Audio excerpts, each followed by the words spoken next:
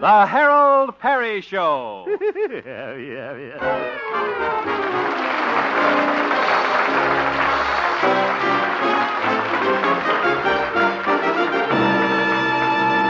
And now, Harold Peary as Honest Harold, the homemaker.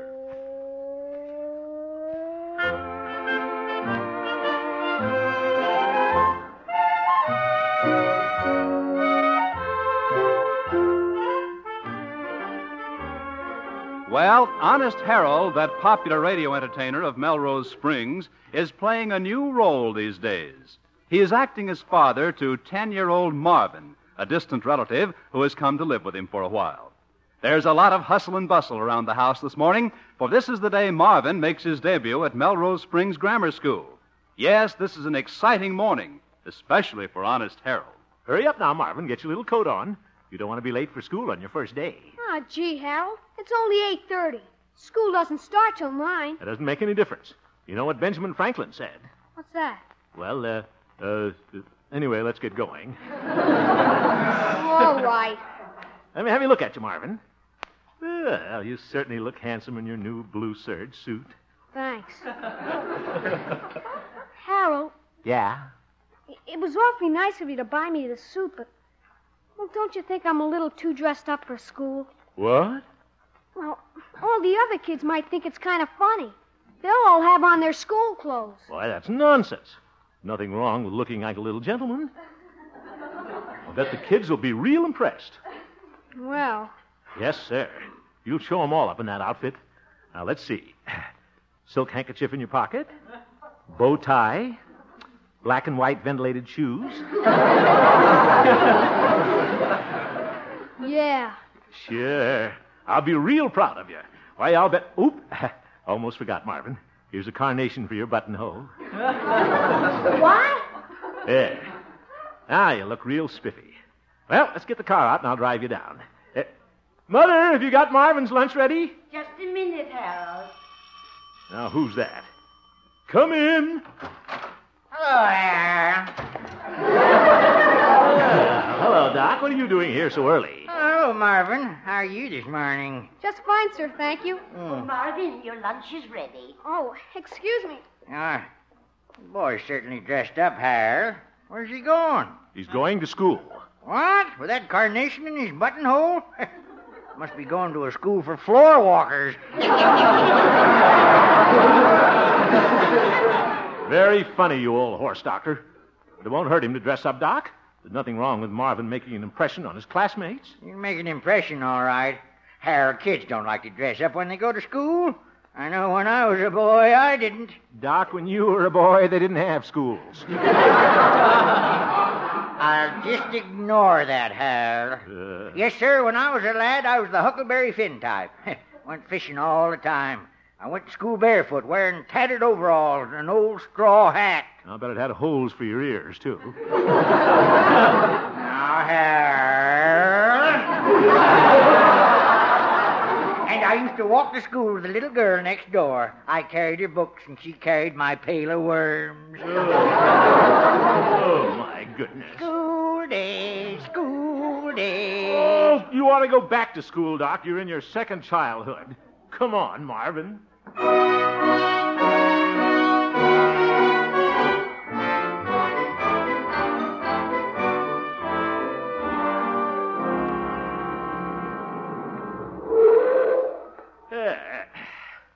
Pretty nice-looking school, huh, Marvin?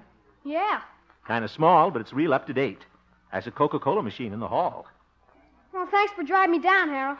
Guess I better go in now. Yeah, wait a minute, Marvin. I'm going in with you. What?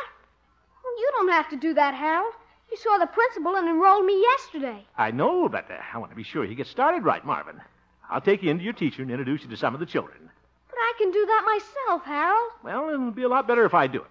I'm a prominent alumnus, you know. Come on, Marvin. All right. I guess we're a little early. Kids are still outside playing. Well, there you are. Those are your future friends, Marvin. Let's see. You're in the 5th grade.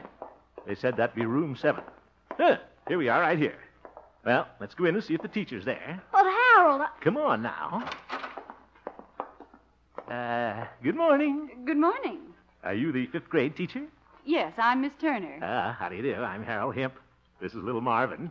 He's going to be in your class. Oh, yes, the principal told me. Good morning, Marvin. We're very happy to have you with us. Thank you, ma'am. Yeah, just thought it'd be better if I came down with him.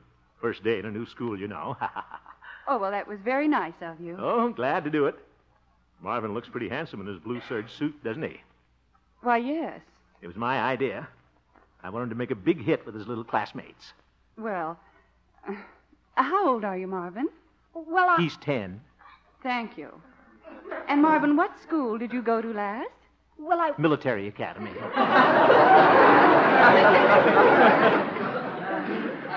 Quite a little soldier, too. Show Miss Turner how you drill, Marvin. Ah, gee, Harold. Don't be bashful now. Hut, 2, 3, 4. Mr. Hemp, perhaps Marvin can show me some other time. Yeah. It was very kind of you to bring him down here, and I'm sure he'll get along fine. Well, that's good. Oh, Miss Turner, there's one thing I forgot to have little Marvin do. Bring an apple for the teacher. That's all right. You know the old saying, an apple a day, teacher will give you an A. Harold, won't you be late for work? Oh, no, my radio program doesn't start till 10. Oh. Oh. You know, being in this class takes me back to my school days. I used to sit in a desk just like this one. Wonder if I could still fit into it. Think I'll try. Well, Mr. Hemp, it's rather small. Perhaps you Oh, shouldn't. just for fun. Now, just squeeze in. There. Knew I could do it. Oh, feels just like a school kid again. Teacher, may I stay after school and clap erasers? Mr. Hemp, the other children will be arriving in just a moment. Oh, well, I'll get out. Oh, my goodness, I'm stuck. Turner? Good morning, Jerry. Miss Turner, can I? Who's that? Why, that's Mr. Hemp. Yeah, I'm Mr. Hemp. Is he going to be in our class, too? What? He looks funny stuck in that desk. Jerry, that's not nice. Yeah, made it. Darn it. Scratched my elk's tooth. Oh, Jerry, I want you to meet your new classmate, Marvin. Hello, Jerry. Hi. Look at that outfit. Yeah. Looks handsome, doesn't he? Sure does. Well, I bet you and Marvin will get to be real friends. Yeah, we sure will.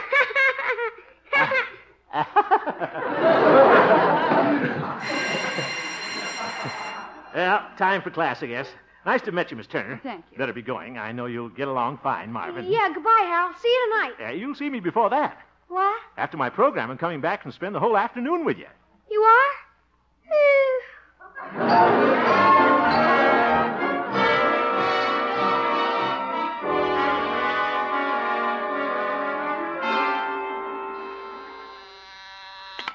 Station KHJP. Just a moment, I'll connect you. Good morning, Glory. Hello, Harold. How's little Marvin this morning? Oh, fine. I just took him to school. Want to get him started right on his first day. Oh, that's nice. You know, Gloria, I kind of enjoy being a father. Really isn't very much to it. Just have to know how to handle children, that's all. I guess so. Gee, I'll be glad when Raymond and I get married. And maybe he'll be a father. Maybe someday I'll be a mother. It'd be nice if it happens at the same time. Oh, Harold. Well, Raymond and I can't get married for a while anyhow. We have to wait until he finishes paying for his saxophone. Oh? Somebody holding a note on a saxophone? What? I said, skip it, Gloria. Well, it's time to go in and do my broadcast. Holding a note on his saxophone. Oh! Ye gods, she got it. I'll see you later, Gloria.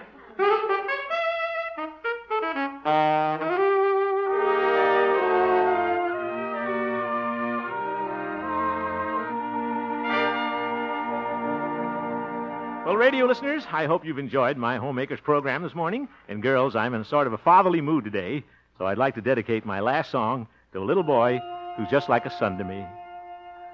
Dirty hands, dirty face, leads the neighbors a chase, but his smile is as cute as can be, making noise, breaking toys, always fights with the boys, but his eyes are a vision to see. And when my work is done, coming home to the setting sun, from the gate he starts to run. Then I kiss my boy. Dirty hands, dirty face, little devil, they say, but to me he's an angel of joy.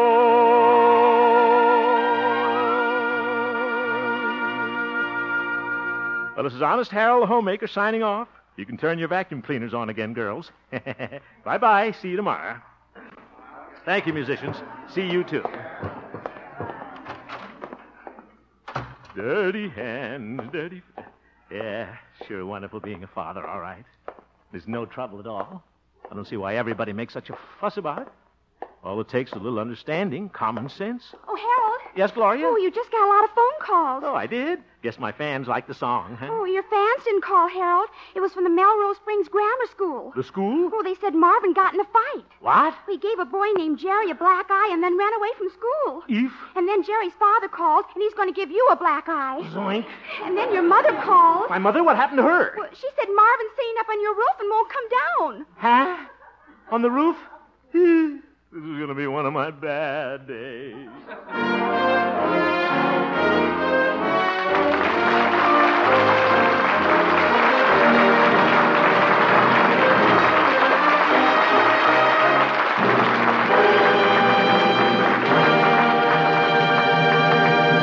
We will return for the second act of our story, Honest Harold, in just a moment. Through the years, Red Cross has helped the victims of disaster, brought comfort to servicemen in camps and hospitals and to their families. Today, with the country rising to meet the challenge of aggression, the Red Cross has been asked by the government to undertake tremendous tasks. By giving generously to the Red Cross, you will help mobilize for the defense of your families, your community, and the nation. Give as much as you can today.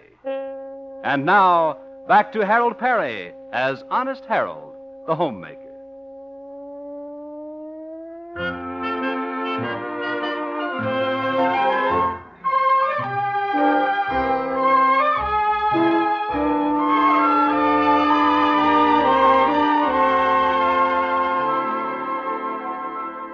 Well, Honest Harold is learning that playing father to a 10-year-old boy has its problems.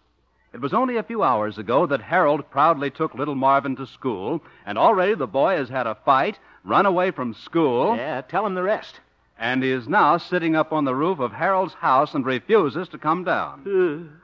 We find Harold a little up in the air himself, just driving home to cope with the situation. Guess children aren't so easy to understand after all. Wonder what got into Marvin. He was perfectly all right when I took him to school this morning. Sitting on the roof. In his new blue serge suit, too. Well, there's the house. I don't see him. Oh, my goodness, there he is, leaning on the chimney. Hello, Marvin. Yoo-hoo, Marvin. Aren't you going to say hello to Harold? Hello, Harold. Had a nice day at school? I mean, what are you doing up there, Marvin? Nothing. Oh? Well, why don't you come down here and do nothing? Marvin, you better come down now. You want to go to school this afternoon, don't you? I'm never going back to school. Oop. Now, Marvin, just because you had that little fight with Jerry, you don't have to worry. Nobody's going to punish you. Why, I had a lot of fights when I went to school. Well, one, I lost it. I won't go back to school. now, Marvin? Why not? I won't go back to school. Well, Marvin, how long do you intend to stay up there on that roof? I'm going to stay up here forever. Forever? But, Marvin, the roof's only guaranteed for 10 years. I won't go back to school. We'll try another attack. Marvin, if you want to stay up there, it's all right with me. I'm not going to coax you to come on down. You can stay up there as long as you want to. All right, I will. No, you won't. You'll come down right now. I won't go back to school. Oh, my goodness. All right, Marvin, if you won't come down, I'm going to come right up there and get you. How'd you get up there? I climbed up that elm tree. Kind of a skinny tree. Slippery elm, too. Maybe I'd better go in the house and think this thing over. Don't go away, Marvin. See you later.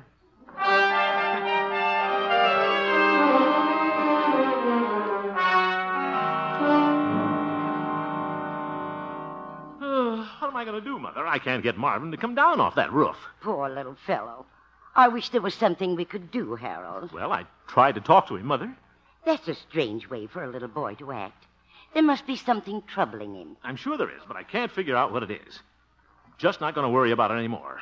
He can stay up there all night for all I care. I suppose he'll get pretty cold up there when the sun goes down. Well, And he'll get awfully hungry without any dinner. yeah, guess he will. And the paper says there'll be a heavy rain tonight. Heavy rain? Maybe I better go out and talk to him again. I knew you would, Harold. I'm not worried about him, you understand. I just don't want his new suit to shrink, that's all. What am I going to say to him? I could just think of some way to lure him down. Well, when you were a little boy, Harold, you'd do almost anything for a dish of ice cream. Well, Mother, I think you got something there. I have a little chocolate ice cream in the refrigerator right now. Good. I was saving it for your dessert. My dessert? Oh, well, what the heck? I can eat stewed prunes again.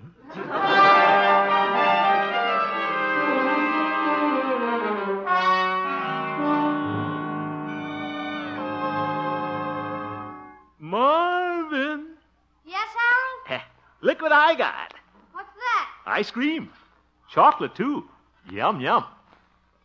I said yum, yum. I heard you. Too bad you're not down here. You could have some. I won't go back to school. Oh, my goodness. Ice cream certainly looks delicious, doesn't it, Marvin? Uh-huh. Too bad you don't want any. Looks good, I think I'll take a bite myself. Mmm. Hey, it is good. Think I'll take another bite. Yeah, guess I better save a little for Marvin.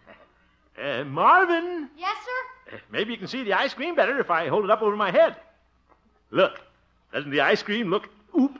Dripping on me. Running down my neck. It's cold. Well, howdy, Harold. Oh, Pete. What's so funny, boy? Nothing, Pete. Did you get any of that ice cream on the inside? Inside my shirt. Brought this ice cream out here for Marvin. Marvin, where is he? He's sitting up on the roof. How's that, boy? Pete, will you stop asking silly questions and look up there? Well, I declare. Hello, Marvin. Hello, sir. Been up there for almost an hour and he won't come down. Well, maybe I can help you, Harold. Let me talk to him. Marvin, Pete the marshal wants to talk to you. He's a policeman, you know. You better listen. Hello, Marvin. Hello. You better come on down now, or Harold won't let you go to school this afternoon. No, Pete.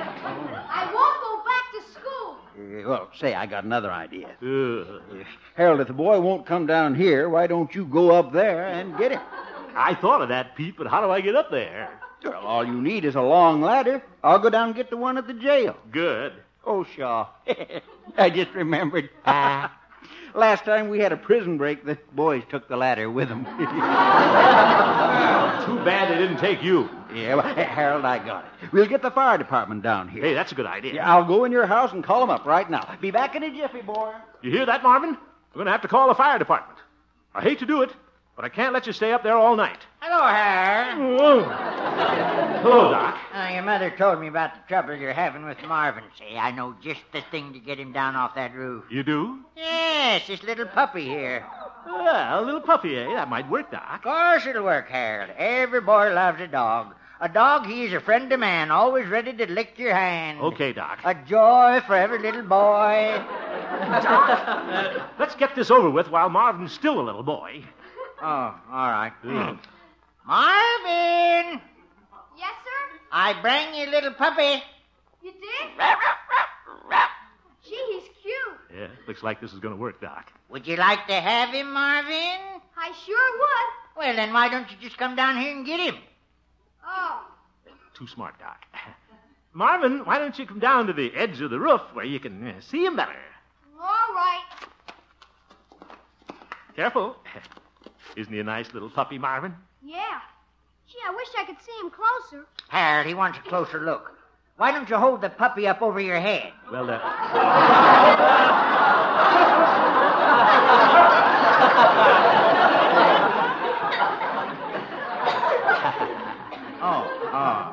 I got another idea, Harold. Good. I'll climb on your shoulders, and then Marvin can get a real close look at the puppy. Climb on my shoulders? Mm-hmm. Well, all right, Doc. Let's go. Okay, now you bend down, Harold.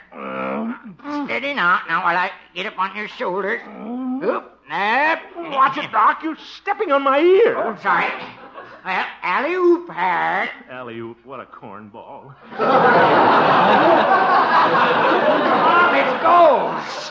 Hang on to the trellis, Doc. All right. Oop, I said the trellis. Oh. Here we go. Yeah, here we go. Yeah. There. Hey, it's kind of nice up here. I float through the air with a grace. Doc, will you cut that out and show Marvin the puppy? All right. Here he is, Marvin. If you reach down, you can hold him. All right. I've got him. Well, Marvin, you can have him if you come down. Why should I come down? I've got him right now. Oh. What's going on up there? Is Marvin coming down? No, Harold, the puppy's staying up. Ye gods. Thanks a lot for the puppy. Oh, young man, you'd wait till that fire department gets here. Stop. Steady down there, Harold. You're rocking the boat. Oh. Hey, Harold, I got hold of it. Well, I declare. Acrobat. What? You two going in the circus? Is the fire department coming? Well, it can't for a while, boy. They're playing baseball against the mattress factory team.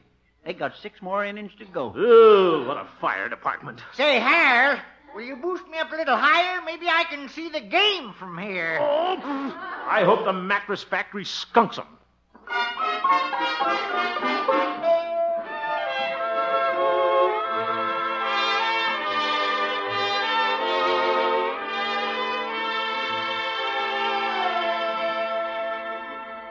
Oh, what a day this has been.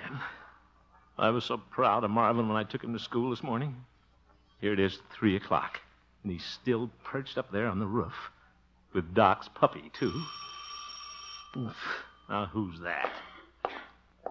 Maybe it's the fire department with that ladder. About time they finish that ball game. Hello, Mr. Ham. Oh, hello, Miss Teacher. Miss Turner. Come in. Thank you. Sorry, Marvin didn't come back to your class today. Well, I'm going to have a little talk with him as soon as the fire department gets here. before you do, I'd like to have a little talk with you, if I may. With me? Oh, of course. Mr. Hemp, I've seen parents who do too little for their children, and then I've seen parents who try to do too much. Oh?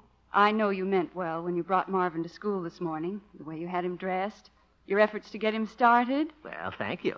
But I'm afraid it gave the other children the impression that Marvin was a sissy, that he couldn't stand on his own. It did? Well, that's why he had that fight with Jerry. That's why he's ashamed to go back to school now. Oh, I see.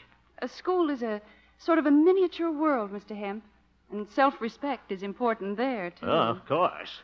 I had a little talk with Jerry, and he understands now. In fact, he's waiting down at the school playground right now for Marvin. He wants to apologize. He does? Mm-hmm. Well, I think I better apologize to Marvin myself. Thanks a lot, Miss Turner, for helping me understand. Excuse me now. I had to go out and climb an elm tree.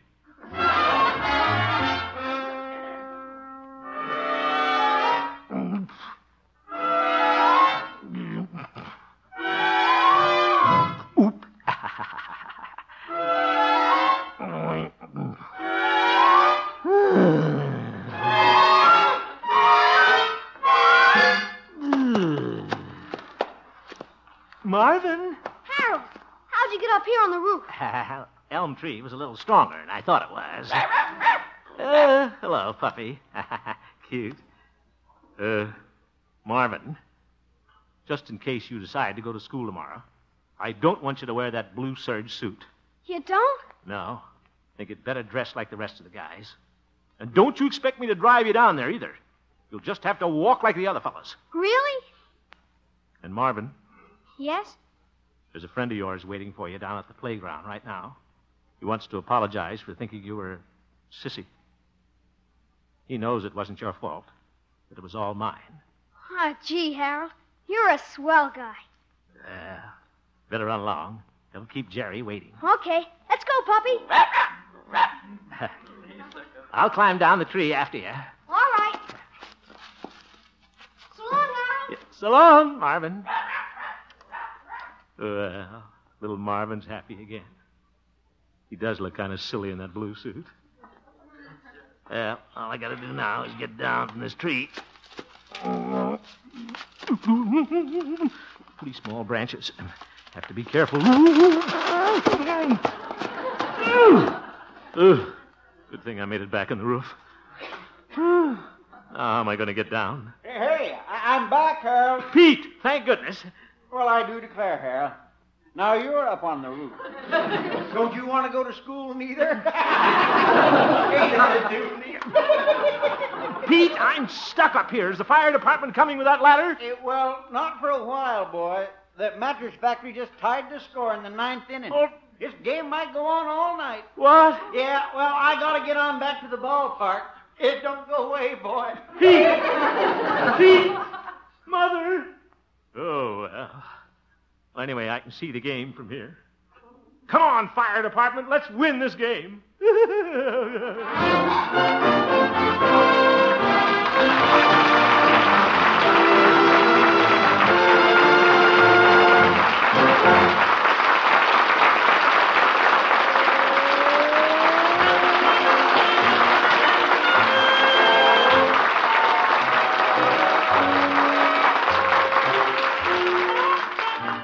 You have just heard the Harold Peary Show, Honest Harold.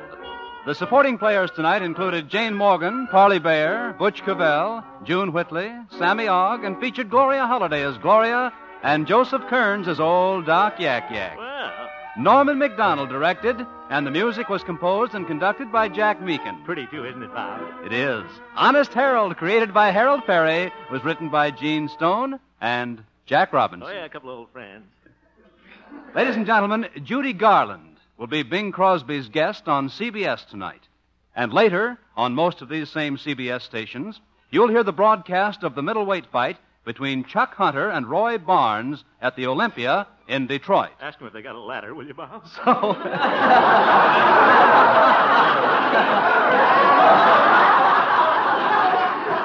So stay tuned now for the Bing Crosby Show, which follows immediately on most of these same CBS stations. This is Bob Lamont speaking.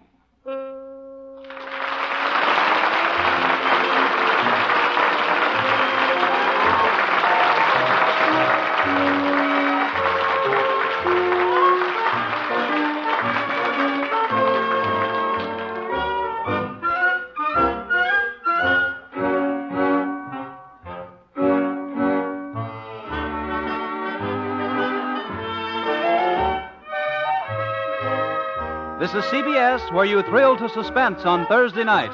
The Columbia Broadcasting System. Bye.